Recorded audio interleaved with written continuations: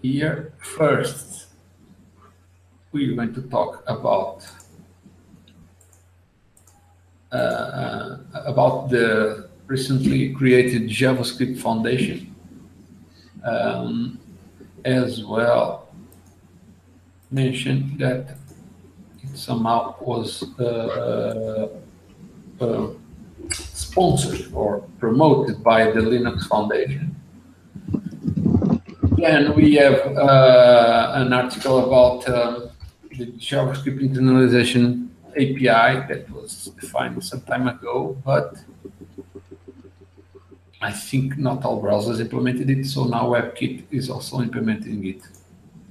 Then we have an article just telling that there has been an effort to optimize the memory consumption of WebKit, V8 engine.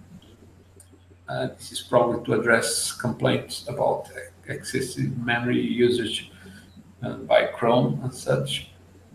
Then we have an article about a new package manager called Yarn by Facebook, which kind of competes with NPM.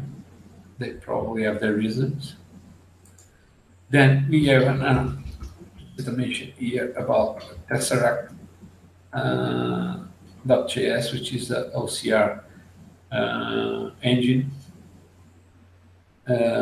which again was an Emscript import to JavaScript, and it works well.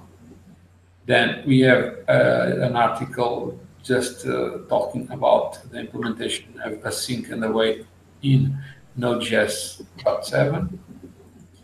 Then we have an article about a library called iPerform.js that implements the HTML5 constraint API. Then we have a few articles talking about Vue 2.0. And then we have a mention to a library that is able to truncate text within text elements that are limited in size.